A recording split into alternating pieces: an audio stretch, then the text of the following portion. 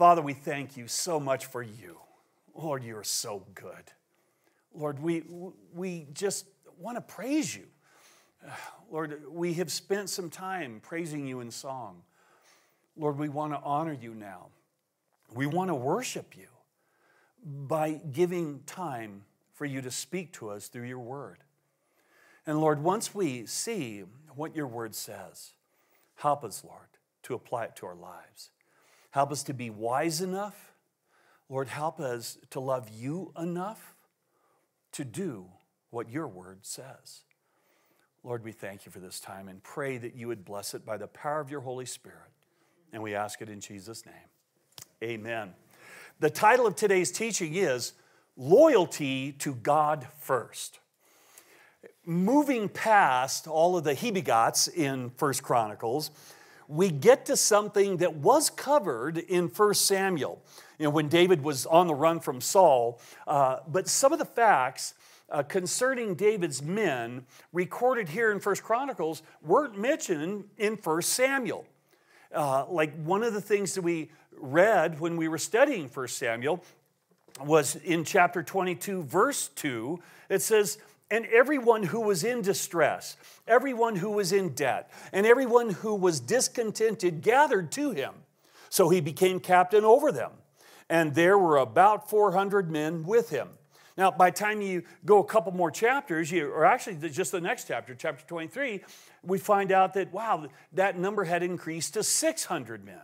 And the men who chose to be on David's side, it says here in 1 Samuel 22 that they were in distress, which means in trouble or desperate. How? We don't know. We don't know why. Why were they in trouble? Were they fugitives from justice or something? Were they outlaws? We're not told. And it says there were those that were in debt. It's literally they had creditors. The Net Bible words it, they owed someone money. And so, okay, were they trying to escape paying their debt? Which wouldn't be too honorable, right? He's like, oh man, you owe somebody money, so you're gonna run off and join David and like, oh well, maybe if I'm on David's side when he comes to be king, then he'll forgive my debt. He'll tell that guy that I owe, hey, leave him alone. It's covered. Or who knows? Not very honorable, but that's a possibility. And it also says, and everyone who was discontented gathered to him. In the Hebrew, it's literally everyone who was bitter of soul. They were unhappy, it's translated some places, or dissatisfied. And about what? We're not told. Again, more stuff we really don't know. But reading this, you could get the idea that David's men might have been all a bunch of riffraff, a bunch of malcontents, scumbags, they're trying to get out of doing what was right, running from the law and all that kind of stuff. But we really don't know too much about what was going on. We're going to learn some more about him, though. But when we read that they were in distress, it could be that they were maybe in distress, in trouble because of injustice, because of corrupt local officials that the King Saul wasn't, doing anything about, kind of thing. That was a real possibility. Maybe they were discontented or dissatisfied because of how Saul was running the country or how Saul was treating David, especially if they knew that God had rejected Saul and had chosen David instead. And at this time, folks, most people did know that. It's very possible, especially since there was that time when we were in 1 Samuel that we saw, it was a very visible thing. It was out in front of all of the soldiers that this happened, where, remember, Saul had offered an illegal sacrifice. He was not supposed to be the one to do that. That wasn't the king's job. That was the job of the priest. And they were supposed to wait until Samuel got there. Saul got impatient and said, look, we got to go fight a war. And, somebody's got to offer this offering, so God's with us. So he went and did the offering himself. And just as soon as he finished, who shows up? Samuel, right? And Samuel asked him, what have you done?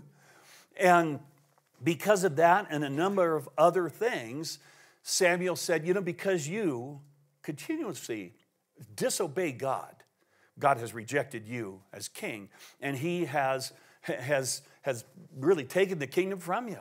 He's rejecting you. And at that point, in 1 Samuel 15:28, Saul had grabbed Samuel's robe to not let him go, and it actually tore the robe.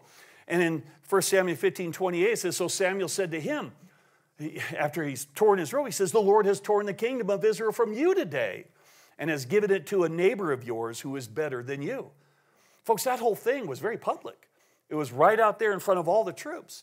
And here in 1 Chronicles, it's been several years since that has happened. And this incident and the implications of that are now common knowledge in all of Israel. Everyone also knew that David was on the run. He was on the run from Saul. I remember when he goes to get help from Nabal, Abigail's husband, right? Am I supposed to help everyone who runs away from their master, all the fugitives? I'm supposed to help all those guys. So everybody knew about it, and David now is there. He's got these guys that are coming to him. Everybody knows what the scoop is, that God's rejected Saul because of his disobedience. And it seems that there's a certain type of man that comes to David. They're gathering to him. They're defecting from King Saul, coming to help David as David was on the run from Saul. But it's not the riffraff that you really think when we read in 1 Samuel. So in 1 Chronicles, look at verses 1 and 2. Now these were the men who came to David at Ziklag while he was a fugitive from Saul, the son of Kish. And they were among the mighty men, helpers in the war, armed with bows, using both the right hand and the left in hurling stones and shooting arrows with the bow. They were of Benjamin, Saul's brethren. So first thing we see is that they were mighty men. The Hebrew word is gibor. It is translated in the Bible as mighty, valiant, upright, champions, brave. So not the riffraff scumbags that you kind of get the idea from 1 Samuel. And these guys were very helpful in the time of war. They were not only excellent archers, but they could sling stones with either hand. I've tried slinging a stone before. And it's not the kind of slingshots that we had as kids. This was the thing which you see, in the Middle East, they still use them. And there's guys today that are really good at that. And they could hit, a target 20 yards away, whatever. They're good at it. These guys could do it with either hand. And so these guys are valiant, upright men who were very skilled warriors. But something else we see here that 1 Samuel doesn't tell us is that they were of Benjamin, Saul's brethren. Saul was a Benjamite, folks. These mighty men were Benjamites, and this is a huge fact. See, Israel was a very tribal nation at that time. That is, that it was super important which of the 12 tribes that you were from. And loyalty to your tribe was expected from every member of that tribe. And so for them to defect from Saul, one of their brethren, with the guys from their tribe, their own tribe, and align themselves with King David, who was from Judah, that was a big deal. There must have been something huge on that. Hugely motivating them to do that. Now, we're not going to read it, but in verses 3 through 7, we're given the names of some of these guys from Benjamin, and they weren't the only ones that defected to David, though. Look down at verse 8. Some Gadites joined David at the stronghold in the wilderness, mighty men of valor, men trained for battle, who could handle shield and spear, whose faces were like the faces of lions, were as swift as gazelles on the mountains. That's quite a combination. That this tribe of Gad, there's guys defected to David now, and they were mighty men of valor, trained for battle. And the other group, there were archers and the guys that would sling rocks, but now David has men that are trained with sword and shield. These were mean-looking dudes, faces like lions. You know, you can imagine what that means, right? I don't know, they have like really sharp, gnarly teeth. I don't know. But they're mean-looking. And they were extremely fit. I mean, you think about it. Strong upper body. They'd have to have that to be able to handle the sword and the spear, or in the shields and all that. You know, to fight hand-to-hand combat like that, that takes a lot of strength, upper body. But they were also fast on their feet.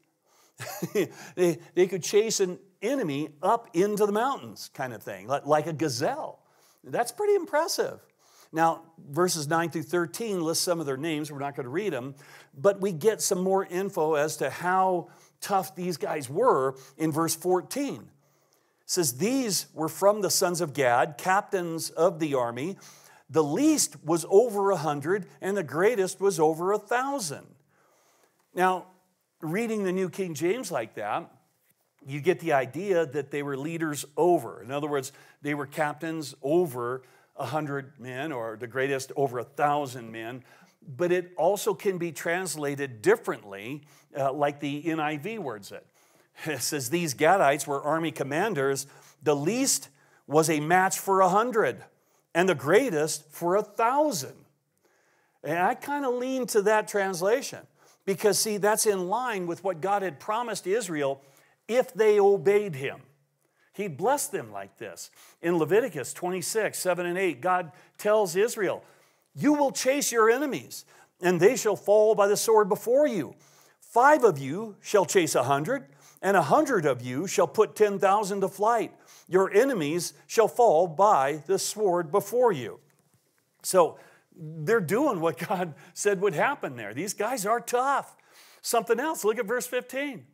These are the ones who crossed the Jordan in the first month, when it had overflowed all its banks, and they put to flight all those in the valleys, to the east and to the west.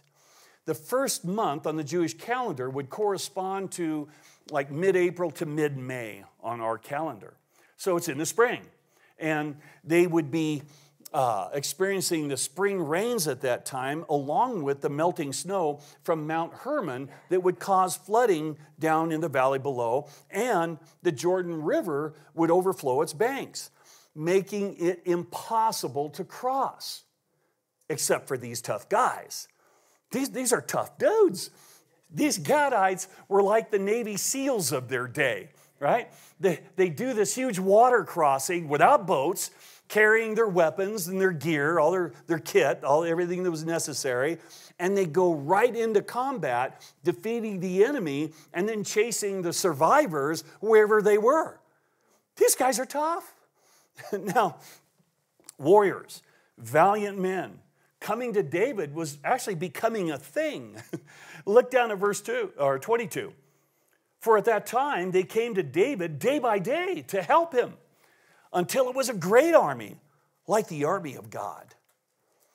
Now, so you look at that, you think, wow, okay, we get some more information about these guys. We see that they're tough guys, they're honorable guys, they're warriors, they're skilled. But why? Why would they come to David? Because they're doing so at great risk. See, if Saul had been able to find them, and if he came with all of his army, he would have killed them all if possible. He would have wiped them out. They were traitors in his eyes. Well, there are some reasons. I think one of them was that David had proven himself as a mighty warrior. He was a tough guy himself, right? You know, while he was with Saul. Remember, he was Saul's right-hand man at one point. When he gets introduced to Saul, you know, that's when Goliath is out there. You know, yeah, I'll kill you all. Yeah, come on, send somebody. Come on. You know, and David is just incensed because this guy, you know, as he calls him a dog, this heathen dog, you know, is putting down the God of the universe, the God who David loves. And David is like upset. He's out there with the troops and with his brothers who have already mocked him. Well, you come out here, you leave those few sheep that Dad left you with, come out here to get entertained by the war, huh? And he's hopping up and down mad. Aren't you guys going to do something? Come on, man, do something. And everybody's going, shut up, man, that guy's big, And so he finally goes to the king. And the whole deal, the king tries, Saul puts on his armor, and David's like, I can't move.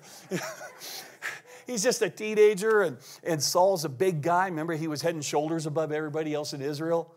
And David goes out there in his shorts and sandals, and Goliath's all, armored up and everything. He's got his big spear and sword and all that. David, boom, one rock right between the headlights, man, he's down.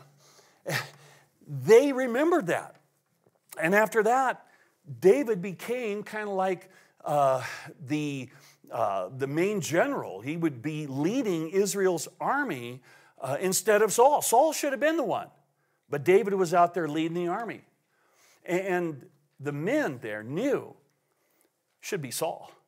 Saul should be the one here. But David, man, he was out there, whooping up and taking names kind of thing. And they really respected David. And David's reputation grew. Remember the song that the women were singing? And David and Saul are together, and they come into the city, and these gals are singing, hey, they're here. Saul has killed his thousands. Yeah, that's right, I have, And David has 10,000s. What? They're giving more honor to David. But the thing was, it was true. David was the warrior. He was the one leading the troops. These guys knew that. These kind of guys, they would have recognized David as a real warrior, as a real leader. They would have respected him. Man, he's one of us. This guy, he can get it done. This guy, man, yeah, I'll follow him. And so they were coming to him. But it was more than just being a warrior among warriors, a man's man kind of thing that caused them to follow David. Look at verses 16 and 17. Then some of the sons of Benjamin and Judah came to David at the stronghold. And David went out to meet them and answered and said to them, if you have come peaceably to me to help me, my heart will be united with you. But if to betray me to my enemies, since there is no wrong in my hands, may the God of our fathers look and bring judgment. So we see more of Saul's tribe, Benjamin, and more of David's tribe, Judah. They come to him at the stronghold now. And so get that picture. David's there hiding out in the stronghold, and this large group of guys, they're coming down the road, man, they're coming towards where he's at. And that stronghold, the Hebrew word is masad or masada, it's an elevated position situated on top of a hill. And David has a high ground, which is a strategic advantage even today when soldiers go to war. But if this group was sent by Saul to capture or kill David, they don't know. Or are they here to help David? David doesn't know. So David comes out himself and faces these guys, and no doubt there were a lot of his soldiers with him at each side and behind him. Hey, David, we got your back, man. Whatever these guys are up to, we're here. We're with you. And don't miss, though, this whole deal, and I think this is one of the keys to why they're following him. We see David's godly character here. See, if they're for him, his heart's with them. All right, man, I'm with you guys. But look what he says, that if they're there to betray him. May the God of our fathers look and bring judgment. He didn't say, if you're here to betray me, man, I'll kill you all. And if that was Saul, he probably would have said something like that. But see, David knew that God said, vengeance is mine, I will repay, says the Lord. David was a man after God's own heart. And I believe that's another quality that drew these men to David. His godliness, his love for God. His love for God that caused him to be loyal to God, to obey God. See, even when his men wanted to kill Saul on 2 different occasions because Saul was trying to kill their leader, David wouldn't let him. Remember the time when he goes into the cave where all his guys are hiding in the back of the cave? Saul's going in there to go to the bathroom. David sneaks up and cuts off a chunk of his robe. And David felt bad for that because, man, you know, I disrespected the leader of our people. And God says not to do that, whatever. But David wouldn't let his men, his own men, do Saul in because it wasn't right. It wasn't right according to God. And folks, it's been my experience that when people that really love God, that trust in the Word of God, even when they are behaving badly or when they want to behave badly, they'll appreciate someone who refuses to compromise with sin, especially when it would seem to benefit them. It would have been a great benefit to David, right? For them to do away with Saul. They wouldn't let him. They saw that. They recognized that. And even here, you know, God will get you. God will take care of you. But here, again, here is the real reason I believe they chose to follow David. Look at verse 18.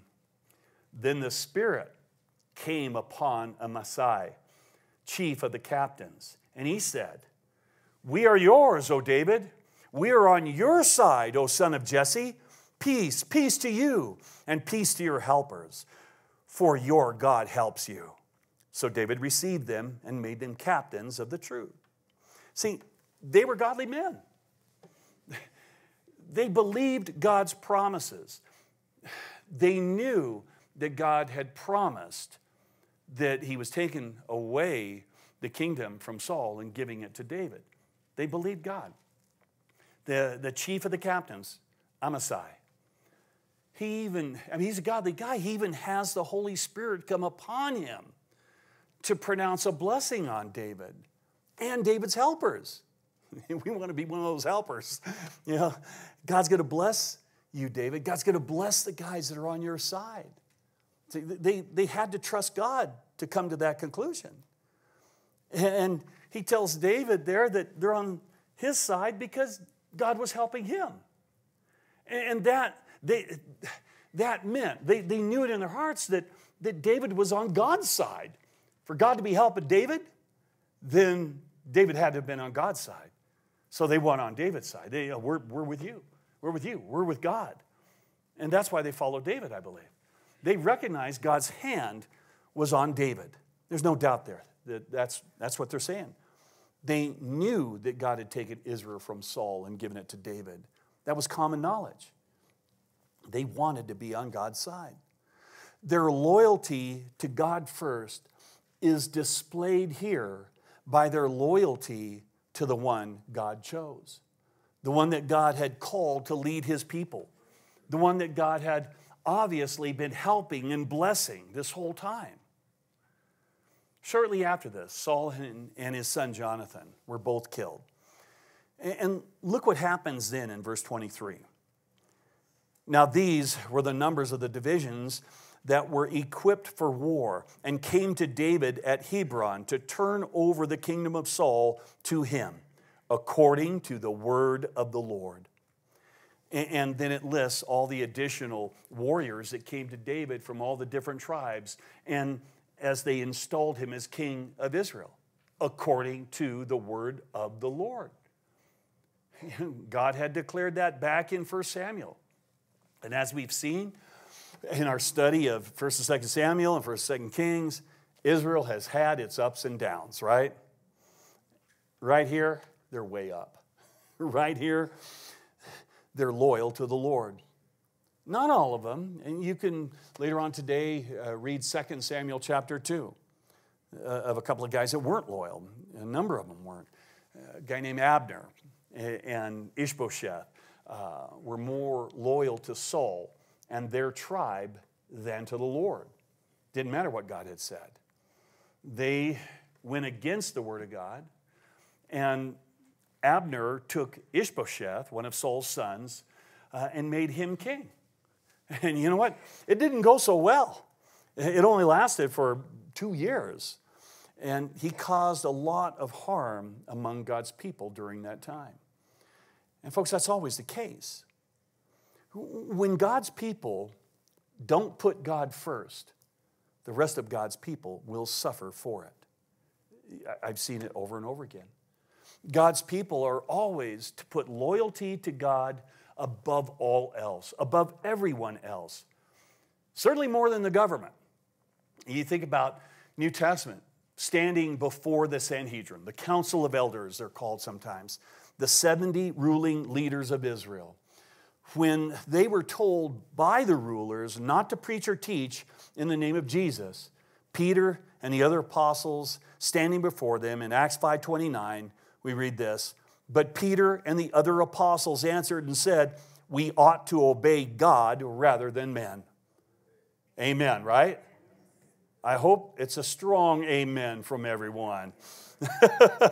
See, when obeying the government means disobeying God, we're to disobey the government. That's a no-brainer. We're to obey God instead, to be loyal to God over the government. But do you know that we're also to be more loyal to the Lord than even our own tribe, our family? Jesus said in Matthew 10, verse 37, "He who loves father or mother more than me is not worthy of me, and he who loves son or daughter more than me is not worthy of me." Now, that's a hard pill for a lot of people to swallow, especially those of you who come from very tight families. I've talked to people through the years, shared the gospel with them, and they knew, okay, yeah, Jesus is the Son of God. I need to put my trust in him. But you know what? If I became a Christian, my family would disown me. I couldn't live with that. On the other hand, I have known people, friends, good friends, that came to the Lord knowing that their family would disown them. And this one gal, Shoshana, Jewish, came to the Lord, and her family had a funeral service for her. She was as good as dead from that moment on because she received Jesus as her Messiah. In Matthew 22:37, Jesus said, "You shall love the Lord your God with all your heart, with all your soul, and with all your mind." See, folks, all we have, everything that is in us, we're to love God first. We're to love him supremely. Our loyalty to the Lord should be out of love. That should be our motivation, out of love for him. Love for him because he loved us first, right? Love for him because he died on the cross for us. Love for him because while we were yet sinners, Christ died for us and drew us to himself.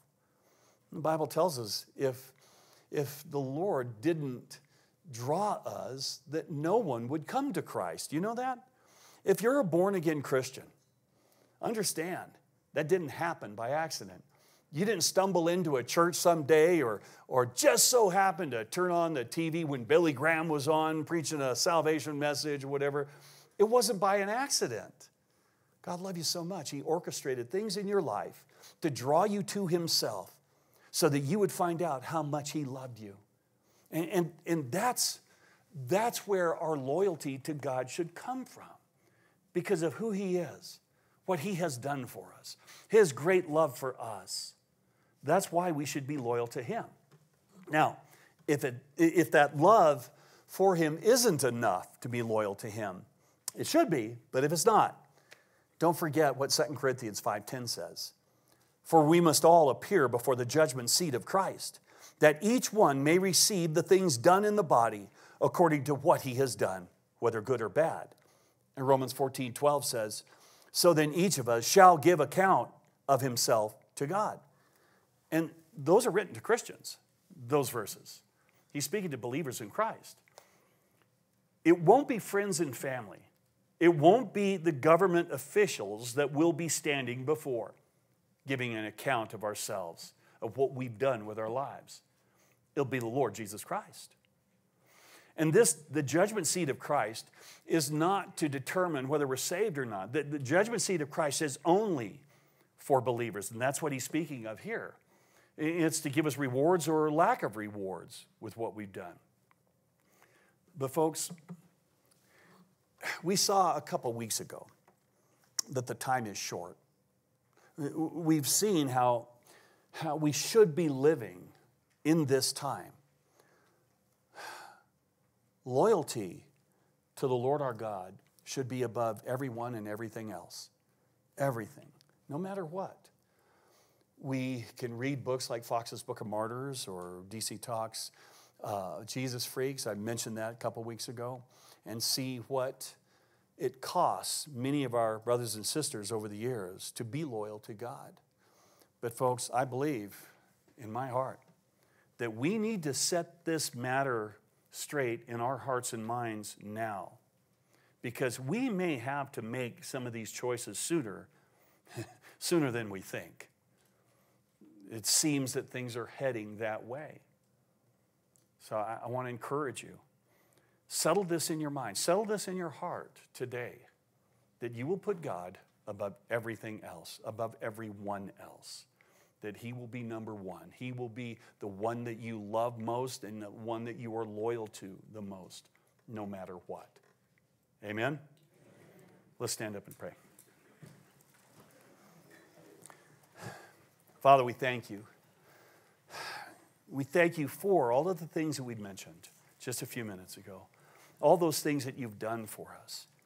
We thank you for your character, for your unwavering love and mercy and grace that is you and that you have poured out to us. Father, help us to respond rightly to your love. Lord, help us to love you more. Lord, help us to trust you more. As that one father in the Gospels that your followers couldn't help his son, how he told you, Lord, I believe, but help my unbelief. Help us, Lord. Help our unbelief. Help us to set that aside and totally trust you, that we, Lord, would be loyal to you above all. In Jesus' name, amen. Let's praise Him with one last song before we go.